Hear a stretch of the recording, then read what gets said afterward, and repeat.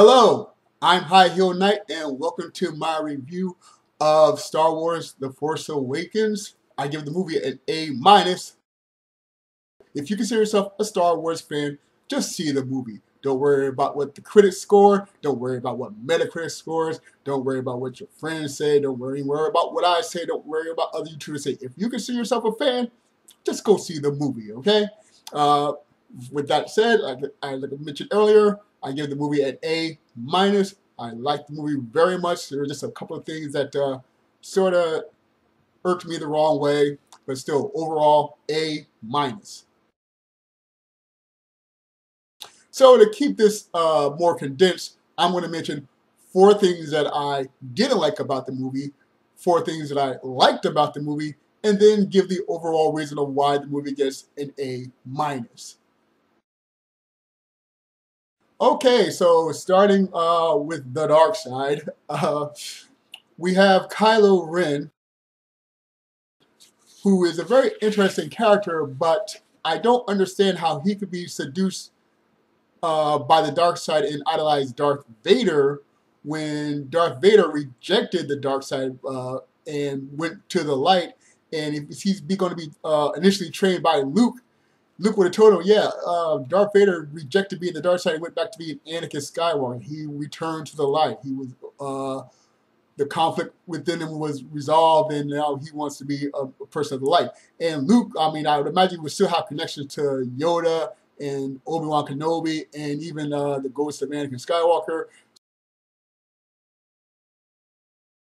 So I don't really understand why Kylo Ren idolizes Darth Vader as opposed to Anakin Skywalker. I mean, I can understand him being seduced, but why does he idolize Vader so much? Why does he be that the Vader version of his grandfather is greater than the light version, especially since with Luke, Leia, Han, the Jedi Ghost, all available to say, no, you want to be on the light side overall. So that's kind of weird. It's also kind of weird that he gets bested essentially by a rookie who's only picked up a lightsaber twice in her life. Granted, he was injured during that climax and everything, but still, someone that's a seasoned lightsaber duelist or just playing a seasoned martial artist should be able to handle himself pretty well with a rookie. Sure, Rey has street smarts and can street fight and definitely can handle herself in a scrap, but talking about actual sword play, that's very different. And I don't care how much the Force Awakens to someone who's spent several years training to use a sword should be easily besting someone who's never, well, only twice in a lifetime has even held a lightsaber, much less knows how to use a sword as opposed to her baton or just punches and kicks and things like that. I mean, this movie could be called The Force Awakens / The Search for Luke Skywalker, because that's pretty much what everybody wants. The good guys want to find Luke Skywalker, the bad guys want to find Luke Skywalker, everyone wants to find Luke Skywalker, and then we finally see Luke Skywalker is at the very end, and he doesn't say a word, which is kind of disappointing because in the first trailer you had that wonderful monologue where it's like, you know, the Force is strong in my family, my father have it, I have it, my sister have it, you have it too. Now, granted, you know, that was just the first trailer, and first trailers, you know, they always change things up by the time the final cut comes, but still, it's all this hype of, where is Luke? They even keep it in the commercials, vague about the fate of Luke and what he's done, but still, it's like, oh, great, there is Luke, and it's wonderful. And from a narrative perspective, it's fine. Story-wise, it makes sense to not to show him until the very end. But it's like you got all these other characters and callbacks and things like that. Just get him in the movie, at least say a line, especially since the credits keep the him as second billing. The end credits are done in the tradition of the other past movies, so Harrison Ford gets top billing, and then Mark Hamill, and then Carrie Fisher. And it's just sort of weird that Mark Hamill still gets second billing when he does not say a single word in the final cut of the film. Narrative-wise, it's fine, but still, there's just so much, oh, I want to see this character, I want to see that character, I want to see that character, and when you finally see him, it's just for a few seconds at the very end, doesn't say a word of dialogue.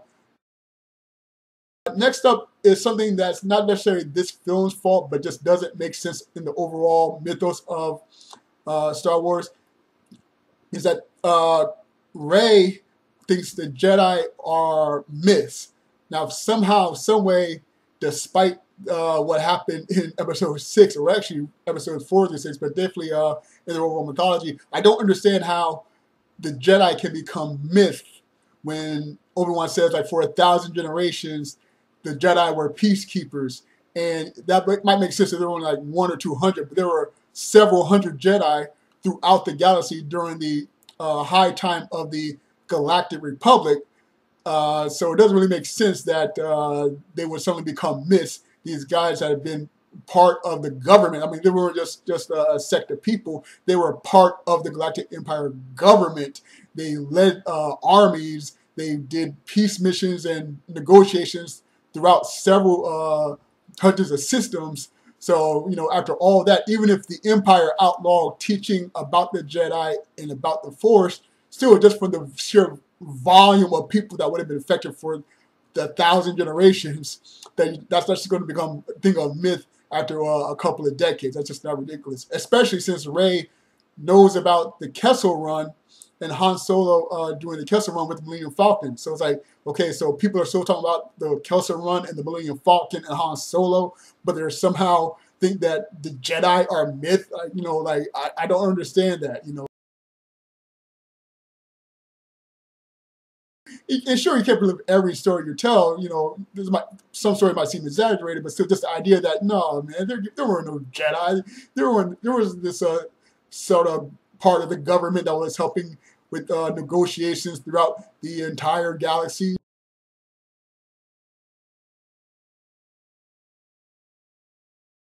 I mean, to me, that would sound like if someone let's say today the United States collapsed, and 40 years from now, 60 years from now, somehow the Secret Service became a myth. Like, even if whatever government took over the United States and try to erase all the data about the United States past government, still the idea that, man, there were no Secret Service, man, there was no guys dedicated to protecting the President of the United States. That's what it sounds like when the myth of Jedi are discussed in these movies.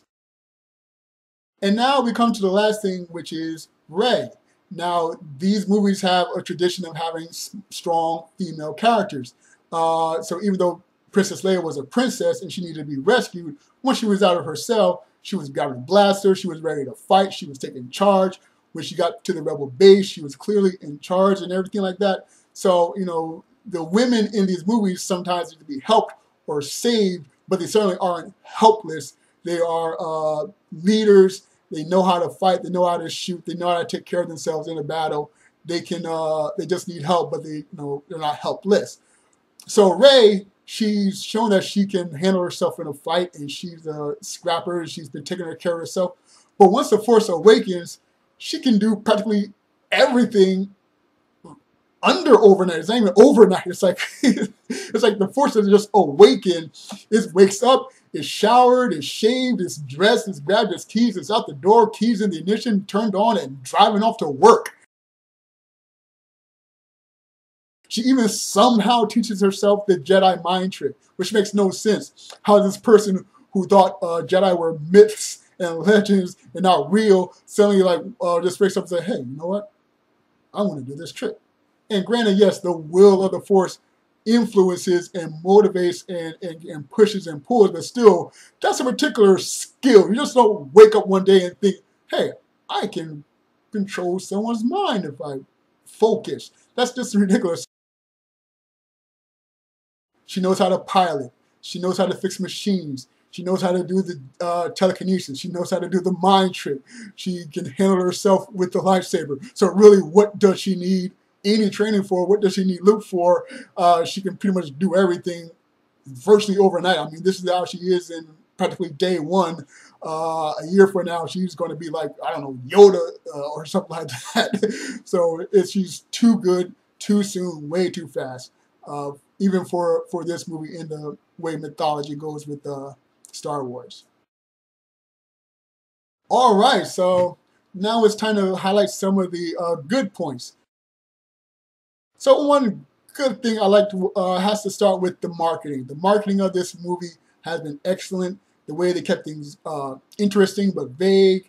The way that they mentioned how someone's obviously going to be the Jedi, the Force sensitive person, but you don't know if it's Rey, you don't know if it's Finn, you don't know if it's both of them, you don't know if they're related to each other, you don't know what their relationship, you don't necessarily know what's going to happen with Kylo Ren and his relationship, you don't know the relationships of Luke and Leia, you don't even know the relationship with C-3PO and R2-D2. It's like there's enough.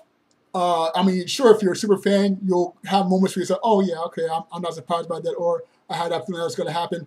But there's pretty much no, yeah, exactly what I thought was going to happen, unless you're one of those super diehard fans who want to be arrogant all the time. The marketing has been excellent for this movie. So when I was watching it, there were parts where I was like, oh yeah, I can see that, or I was not surprised about that, or I figured that was going to happen. But no, like, yep, just like I thought, or oh, they're doing this again, or anything like that. They handled this really well to keep some sort of surprises with the marketing. So definitely great with the marketing. I gotta give props to them. BB-8. In another review for my Gentleman Holograms review, I mentioned BB-8, how in all the promos, we just seen him roll around and roll around and roll around. We haven't seen him really do anything. So like I assume he has maybe some arms or some legs or some what's inside that ball? What does he do besides just roll around and roll around? So I would say that the character comes off very well. He's lovable. He's fun. He's funny. He has a distinct personality, and even though he's the only droid, I was concerned that it might be difficult to have just the one droid, since it's always been, at least in the movies, the pairing of the droids. You had R2-D2 and C-3PO to be like the sort of side commentary / comedic relief. But here with BB-8, much of it is on him, but not so much that it's all on him. And he's pretty much the Bumblebee of this movie, but Bumblebee in a good way. It's like he's going to be the face of the marketing as far as to little kids. And, he's cute and he's colorful and he beats like Bumblebee. But in this one, I enjoyed BB-8 much more than I enjoyed Bumblebee in those movies. Another good thing I liked was that the stormtroopers, they can shoot. There's been a long-running joke about how the stormtroopers have these blasters, but they don't really seem to hit their targets that often or major characters that often. So in this one, no, the stormtroopers are very much a threat. If they shoot, they are probably going to hit their target. Granted, of course, they are the bad guys, so they have to lose in the end, but still, for the most part, they are very well trained and can fight and can shoot. There's even one guy who has this weird electrified tonfa for some reason. I don't know why he got issued the electrified tonfa in the shield. Everyone else gets a blaster. One guy got a flamethrower. I guess whenever you're raiding a village, you always got to have a flamethrower guy. But still, I'm just wondering why there's just one stormtrooper, or there's this battalion of stormtroopers that are issued a shield under this tonfa, electrified tonfa thing to fight. He's great when he does it, but still it's just kind of weird. But yeah, all these stormtroopers are definitely a threat in this movie. The scene with Han and Kylo Ren, I love the use of lighting in that scene. I loved how the light slowly goes away and reveals the redness and showing that Kylo Ren has fully embraced the dark side. I like that scene very much, even though I knew what was going to happen, or at least, suspected was going to happen. It still was handled excellently well. The only thing I didn't like about it was that it takes place on this little catwalk that's in the middle of nowhere and doesn't have any railings. It's not even wide enough for two people to walk across. So I don't know why this plank is here in the middle of nowhere, but that's just for visual effects / paying homage to the old Death Star that had lots of walkways and without rails. But still, it just makes no sense. There's this giant catwalk in the middle of practically in the middle of nowhere that's only wide enough for one person to walk through. But the scene itself, as far as Kylo Ren doing what he felt he needed to do to fully embrace the dark side, and the use of lighting and how quiet it was and everything. That scene worked very well for me. The reason why I give this an A- is because the movie doesn't feel like its own movie enough to really have a solid A. About 70% of this movie is callbacks or inside jokes or references or bringing back former characters, which isn't a bad thing in itself, but still it feels like this movie is like episode 4 through 6 condensed together with little bits and pieces from 1 through 3. They took all that information, sort of shook it up like a bottle and laid it on the floor, and then just put the pieces together randomly and made a narrative. And the narrative is very good. It's just that so much of this movie is the other movies. You know, it doesn't really feel like its own. The only thing that really this movie is going to be remembered is the fate of Han Solo. Other than that, this 70% of this movie is callbacks or the old movies. So, for instance, you have a man and a woman orphan, just like Luke and Leia were orphans. You got Finn and Rey, they're orphans. Rey was left on a desert-like planet. Luke was left on a desert-like planet. You got a droid sent to go find an old Jedi. You got that old Jedi who put himself in self-exile. You got a little alien who's wise about the Force. I mean, yes, she isn't Force sensitive. She doesn't.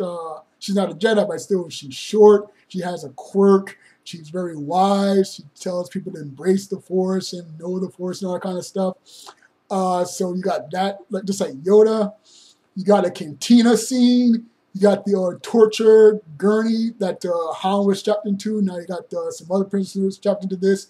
You got a Death Star-like weapon, and X-Wing fighters are used to fly into it and destroy it from the inside. And granted, I guess flying in and blowing it up is just going to be the standard of Star Wars, but still, it's like, it's been done several times.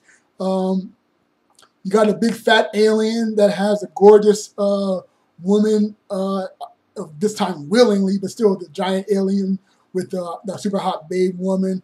You got the lightsaber buried in the snow. You got all these little callbacks, some more obvious than others. You got a lot of cameos from characters that you didn't necessarily know were in it, but it's good that they were there. But still, so much of the movie are those other movies that the only thing you really remember this for is that the fate of Han Solo and just a general relief of, okay, good, it's not as bad as the people. This is a good movie. I don't have to worry about that. So that's why it gets an A-. What it does is very good. It's very fun. It's very entertaining. It's very enjoyable. The action is great. The visual effects are great. The sound is great.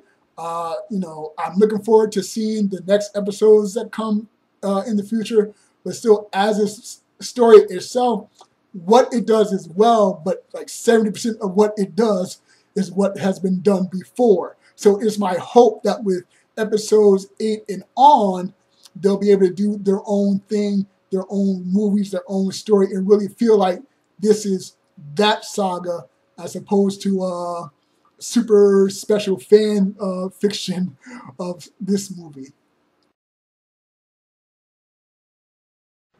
Okay, so like I said, those are just the main points that stand out from this movie. I can go on and on and on about things that I liked and things that I didn't, but those are the main points. And overall, I give the movie an A-. Star Wars The Force Awakens, I enjoyed it very much. I gave it an A-. All right, thank you very much for watching. I greatly appreciate it. If you liked the video, please click the like button. If you dislike the video, go ahead and click the dislike button. And if you have some thoughts or comments you want to share, go on and comment. I read it all. All right. And of course, please subscribe to my channel. I have more videos and opinions to share. I would love to hear from you as well. Once again, I am the High Heel Knight. Thank you for watching. And remember, find inspiration everywhere.